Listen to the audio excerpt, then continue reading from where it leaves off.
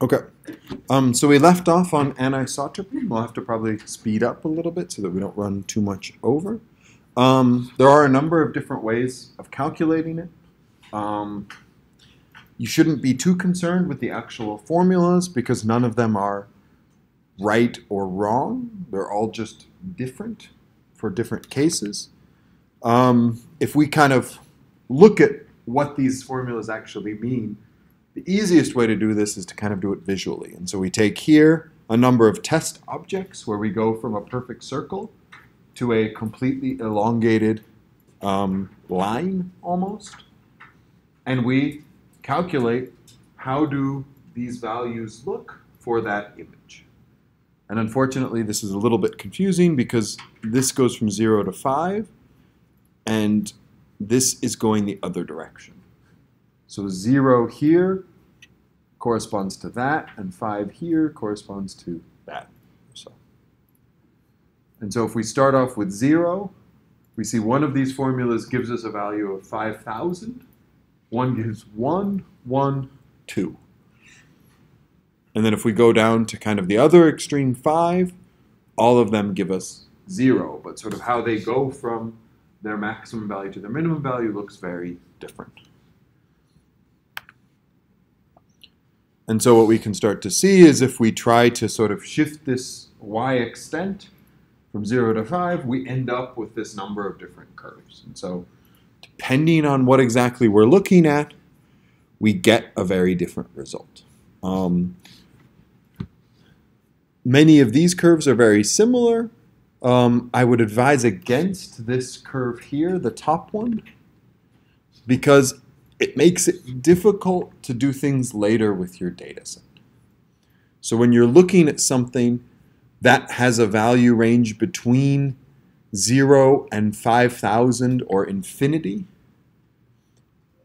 but most of the values fall between 0 and 1, as we see here. I mean, for most normal shapes, that will be the distribution. It will be very difficult to take something like an average and have that be meaningful. Because if you take the average of infinite and a bunch of zeros, you end up with infinite. Or, 5,000 and a bunch of zeros is still several hundred.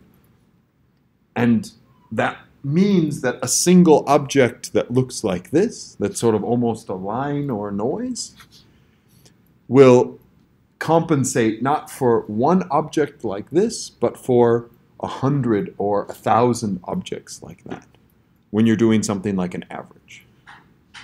And so you typically don't want to do averages where objects that aren't that different have wildly different values. And so it would generally be considered that this definition of anisotropy is not a great one for doing later analysis. But these other ones are all fairly similar.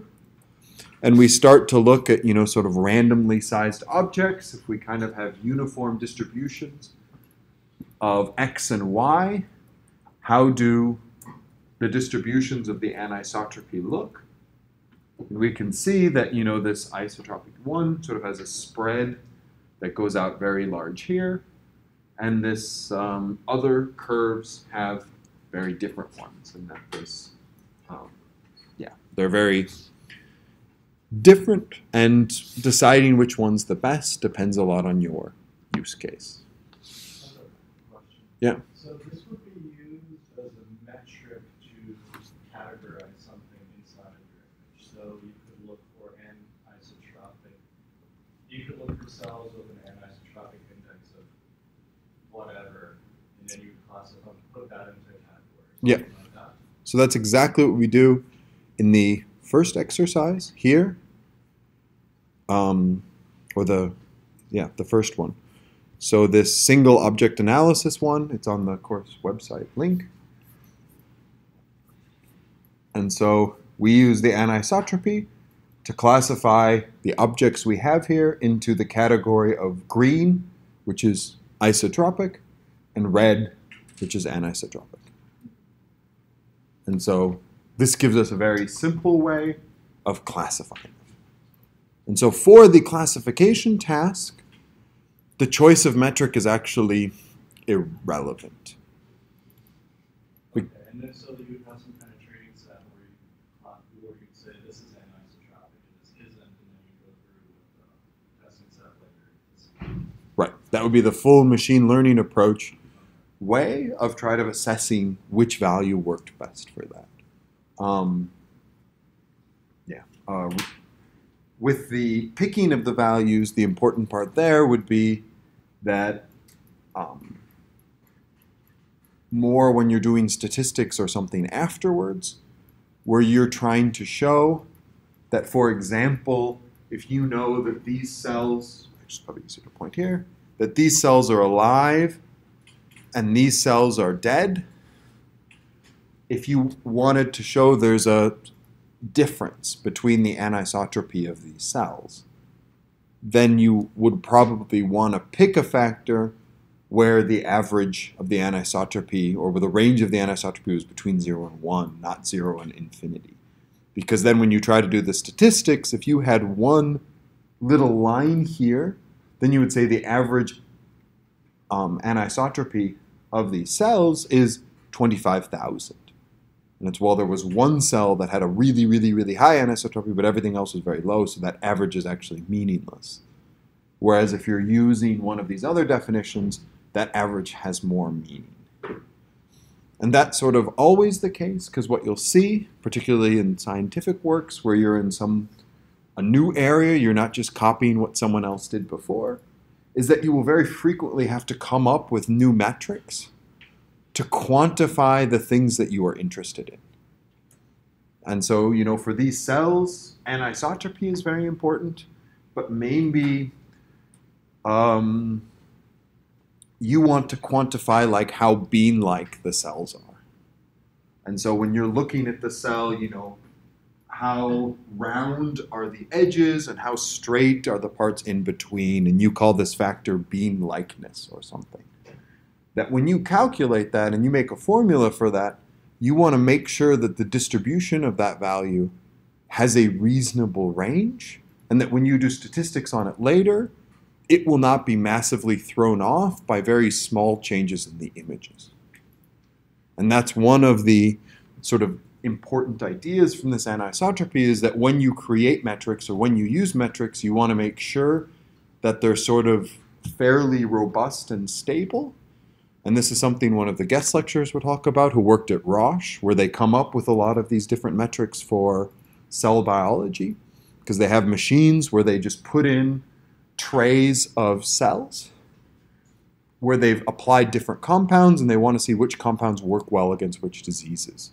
And so they have software there called, I think Cell Profiler is one of them, where it will create, 10,000 different metrics quantifying everything imaginable about the cell. The ratio between the cell volume and the nuclear volume, the sort of spikiness of the cell boundary, kind of everything imaginable. And these parameters, some of them are very interesting, but if they're not statistically sort of sound or stable, it's very difficult to use them for a lot of different purposes. And so you want to be aware when you're taking metrics to kind of look at that. And so with anisotropy, what we've done is kind of say, well, if you have randomly sized objects, here it's a circle or an ellipse that we just stretch out the sizes in each direction because that's very easy to simulate, we can then show how the anisotropy changes as we change those lengths.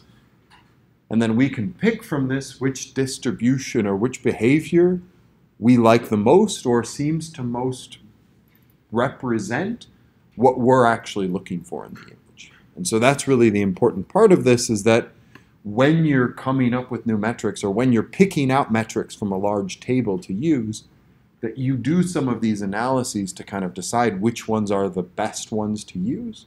Because if you use the wrong ones here, you might end up with problems later that would have been avoided had you picked a better or more stable one in the first place.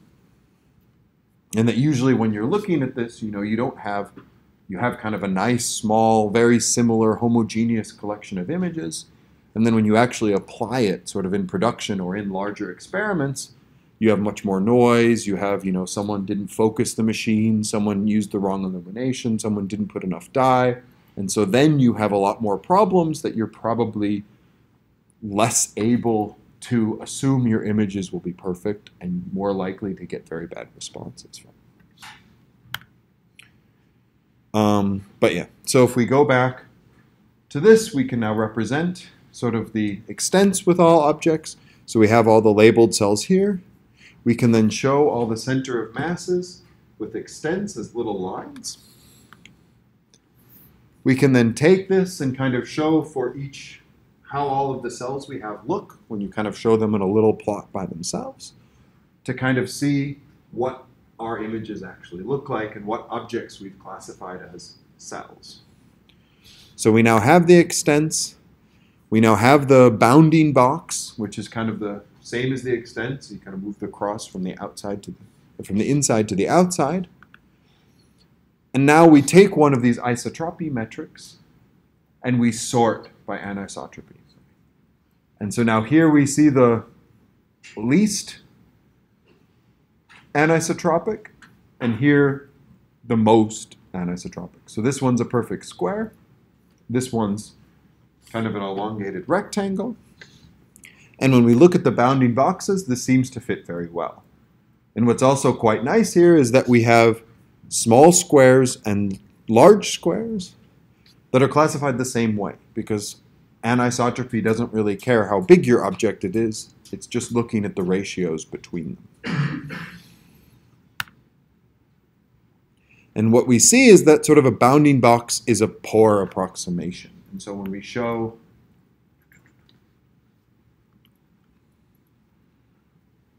you don't see it exactly inside of here.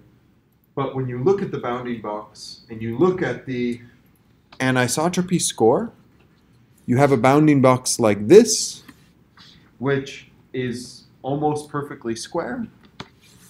And the object inside it is quite anisotropic. So if you looked at this as a person, you would see that and say that looks, it looks like Florida or Cuba, and it's quite anisotropic. And so when you take that, the bounding box isn't giving you a very good estimate for the dimensions or the size of the object because it's mostly full of air. So it's just looking at sort of the minimum and the maximum points. How can we get this to be a better approximation? And so do you have any ideas for this?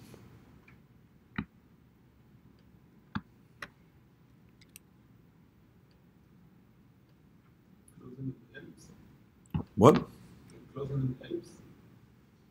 Enclose an ellipse, yeah. So that's what we do. We use this elliptical model. And how would you do that?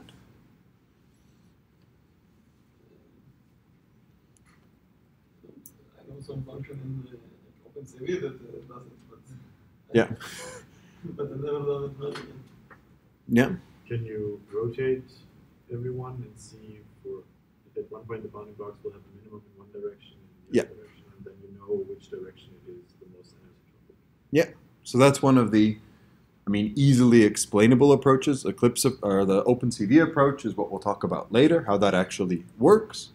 But yeah, to take the bounding box and then just rotate it and see which angle makes the smallest bounding box or which angle has the highest amount of pixels to white space as a rough approximation for which way the object faces. Another thing, maybe you can take a Fourier transform on the region, Mm-hmm. look where the longest the longest spikes are. Yeah. And then automatically this is the shortest distance in the real space. And it will save all the rotations. The longest spikes. I think for some images it will be. I don't know if it's always the shortest. It's the directions match up so that when you have like really narrow things or narrow edges that's the case. But if you have more complicated objects like this, I'm not necessarily sure that that's guaranteed to give you. But it would be an interesting approach. So that would work as well.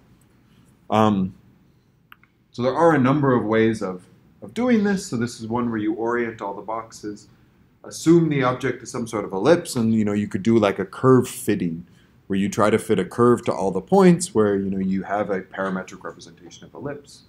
And then one of the things that kind of as an intro to next lecture is that if you don't worry about the height and width, you can focus on other characteristics like curvature, like thickness, like some of these other parameters, and try to analyze that in itself rather than trying to analyze the pixels inside the box, inside your object.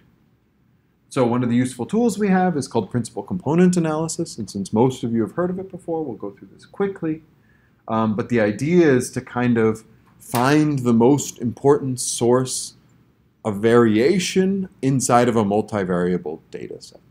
And so, with a very simple example here, if you had something like the price of corn and the price of chickens over time, you sort of have these prices kind of going up and down on their own in different patterns.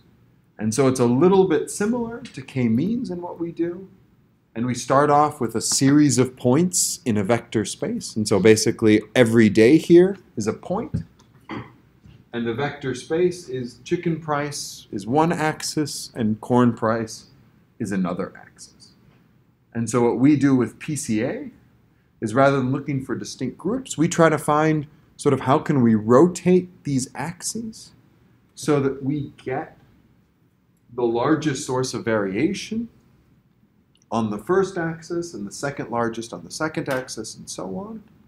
And so it's really just a rotation of the space that you have. And so why we have this example with chicken and corn price is that this is fairly easy to understand that these two would be fairly well linked, but there's probably a few tiny things which lead to a difference between them.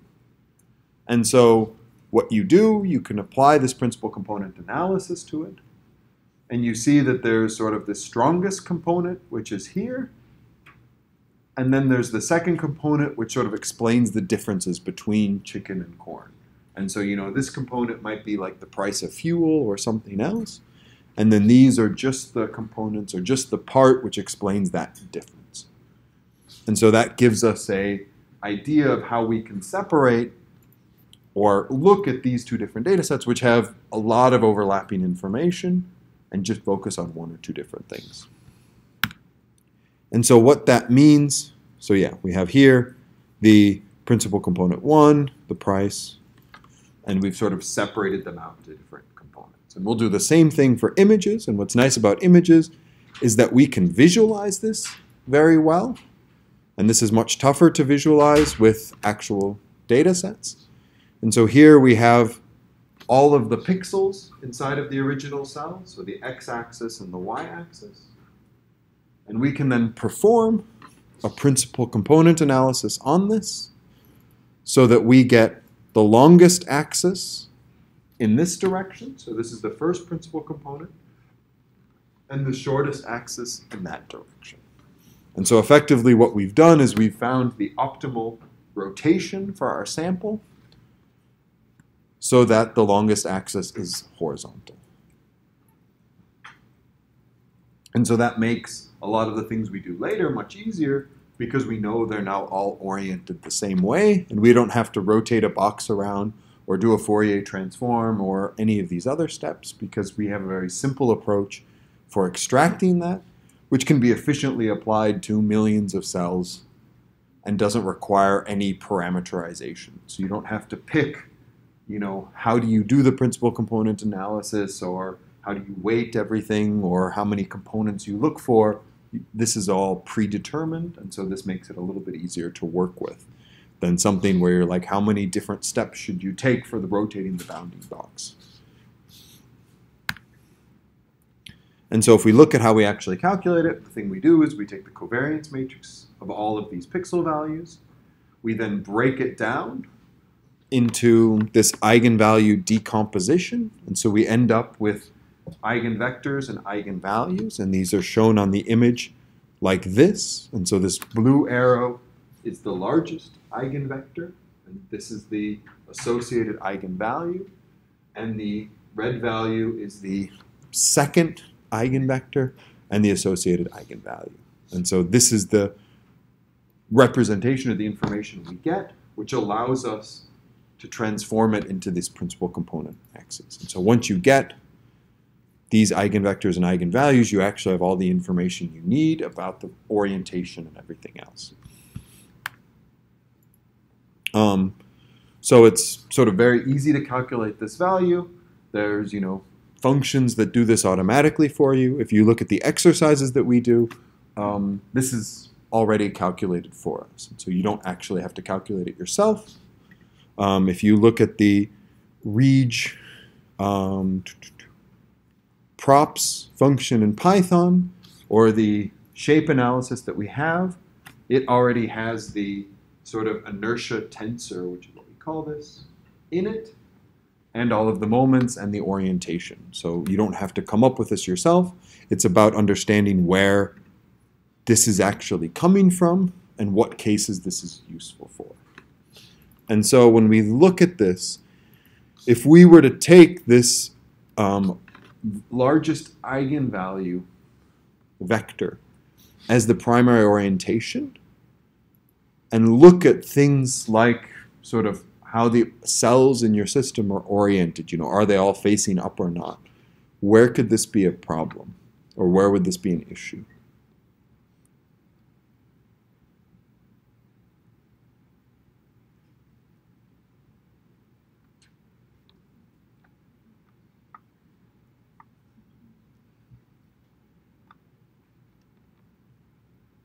So we see for this example, it worked quite well. Can you think on examples where this wouldn't work well?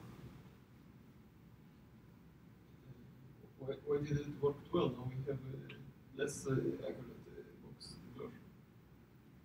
Less accurate? Oh, where the bounding box was very poor. Yeah, but now the aim of this is to find the minimum bounding box. Yeah. No, the aim of this is to find the orientation of your object, right? The orientation was defined better, before in the above image. Here, this image. Yeah, here the orientation is kind of better defined in the image below. Oh, okay. I would have said it's better defined here. Why? Because we now know that the largest axis is always going to be this one. Whereas this one, it happened to be y. With other images, it will happen to be x. With other images, they'll be completely diagonal. And so with this one, we know that it's always going to be flat there. For this specific image. No, for all images. I think you said the direction of the largest variance. You said the direction of the largest eigenvector, and then you got your object. Yeah. So you always end up, so the first principal component is always going to be the largest variance in your image, or a largest variance in your data set. So it's always going to be here. Whereas when you look at other images, this could be anywhere. So I guess it would be helpful to have more examples here of that. But the question I was going after with this was, if you have objects that are isotropic, so that are round in the first place, and you do a principal component analysis, it will always find eigenvalues and eigenvectors. But if your object is completely circular, the eigenvectors don't really mean anything. So they will tell you the orientation is in some random direction, but that random direction doesn't mean anything because your image is perfectly circular in the first place. And so when you look at things like orientation, you need to make sure that the orientation of what you're looking at is actually from an anisotropic object. Because if it's from an isotropic object, the orientation means nothing. It's just a random number generator. And you can test that out if you're interested in the tools, that if you make a bunch of random circles of different sizes and you calculate the orientation, you'll get a whole range of different values. And none of them mean anything because the circle is perfectly isotropic. And you just are ending up with that because of the algorithm kind of randomly spitting something out, but it doesn't actually mean there's anything in your data that's meaningful that it's looking at. Couldn't you depend that if the first and second and third, etc., eigenvalues are basically the same? You can detect how isotropic the object is. Right, and that's exactly what we do. So we come up, takes a few more slides to get to that. So what we actually do is we define the anisotropy in terms of, where is it?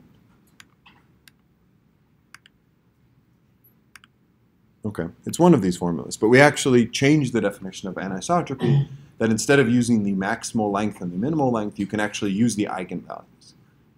And when you look at the way most tools have this implemented, they're using the eigenvalues of this principal, or the sort of eigentransform or the principal component analysis, rather than using the actual lengths measured of a bounding box, because these eigenvalues are much better representations of the actual data. Whereas when you look at the pixel values or the bounding box, that having one pixel here massively changes that bounding box size, whereas it doesn't change the inertia tensor or this covariance matrix very much. And so it's much more robust to small changes or fluctuations than looking at something like the bounding box. And we have that somewhere here. But yeah, and so it's not entirely obvious how to visually represent them. And so one of the things that we do, you know, if you look at this tensor here, how do you represent all those vectors and all those values? And there's not really a trivial way of doing that. And so what we have here is this elliptical model where we have the vectors as sort of the primary and the secondary axes, and the eigenvalues then show the length of the semi-axis, or it's proportional to the length of the semi-axis. And so here it's the square root of 5 times the eigenvalue there. And if you're very interested in sort of analytical geometry, you can derive that yourself, but it's not a particularly fun problem. And so if we look at sort of the elliptical model versus the bounding box, we get sort of a different approximation for the data that we're looking at. We have the anisotropy calculated from either method. And so once you've come up with these semi-axis lengths, you can then calculate the anisotropy from them rather than calculating them from the bounding box. We can now show the ellipse for all of the different samples, and we can see how they fit or don't fit. Particularly for the sample that looked like Florida or whatever, that's now a much better representation of its extents and orientation. Boop. So yeah, we can compare the anisotropy for both models, and one of the things that we see is that here we have the bounding box anisotropy, and here we have the elliptical anisotropy, and there's a huge, or a fairly large number of values here that are 0 for the bounding box anisotropy, because we were just looking at the extents, but very large, or a range of different values for the elliptical one. And so this makes it quite clear that the elliptical one is giving us better information on the samples, because we don't have all of this information being lost when the bounding box is square, but the object isn't. This can also all be applied in 3D. And so if you take a 3D object, it's a little trickier to look at. This is then a 3D representation of the points we have in a ellipse or synthetic round object. You can then show that as different slices.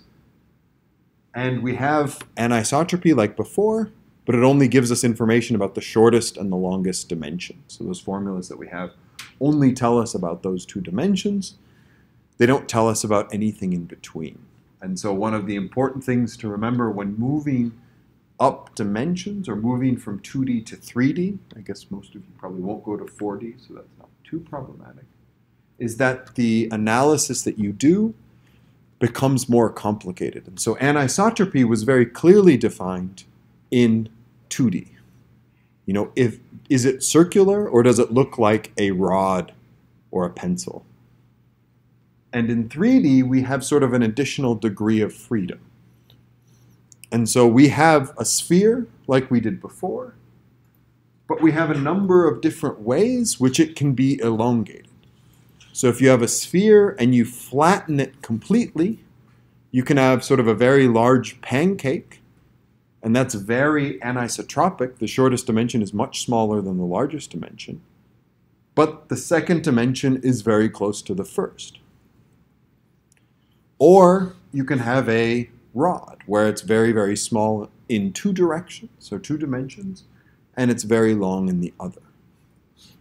And so that's why you sort of need another metric, which you can call pancakeness or oblateness or whatever you'd like to, which quantifies sort of how that middle axis looks compared to the largest and the smallest one.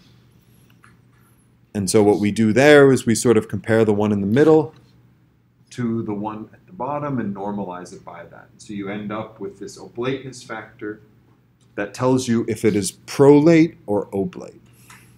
And so if it's -1, it indicates that it's very rod-like or prolate, and if it's +1, it indicates that it's very pancake-like or oblate.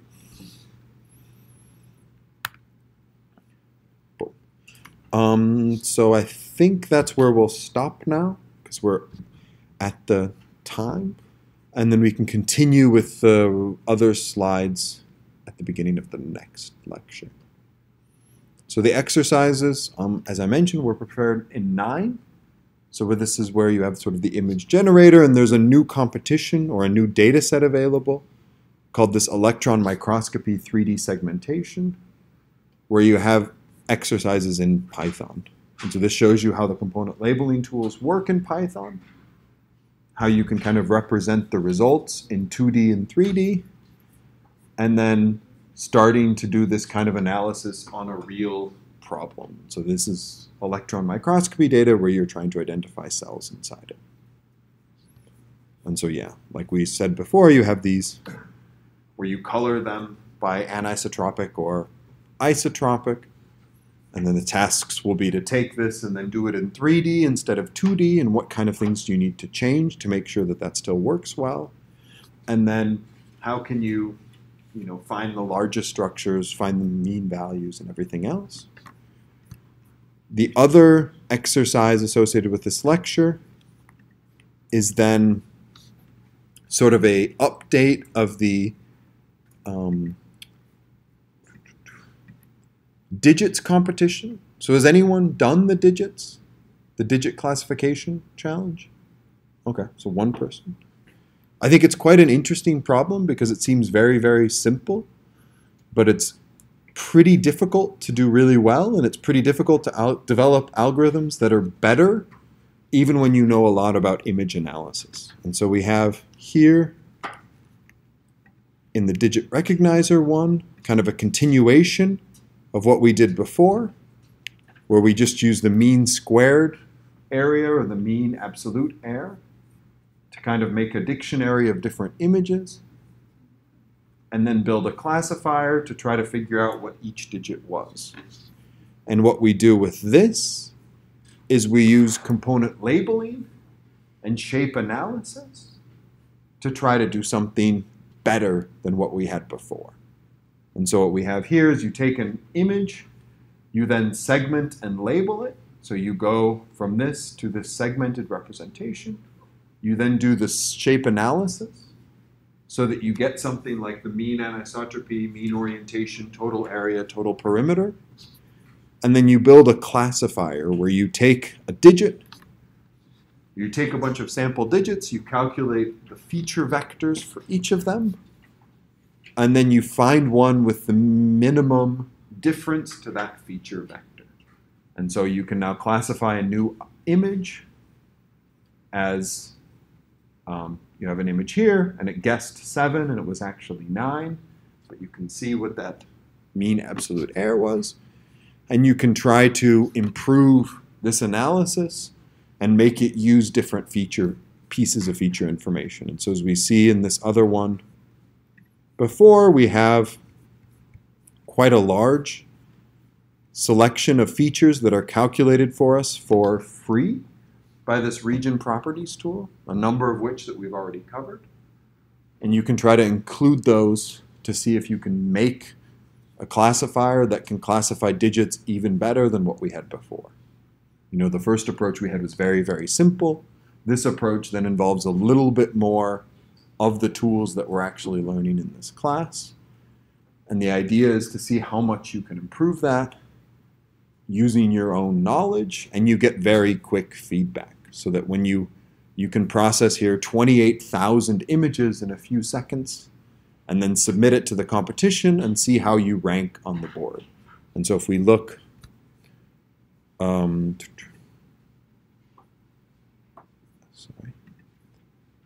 here, the digit recognizer one, you can then click on your submissions and you can see all of the things that you've submitted and what those scores were. And so we have here the mean squared error score was 0.34. The mean absolute error was 0.33. And you know, an auto ML approach, which we'll talk about later, was 0.94. And so using just the mean squared error gave us 30% accurate classification. So that's already good, but it's obviously far from perfect, and the best scores are at 99%. Okay. So you're free to start working on the exercises or ask questions.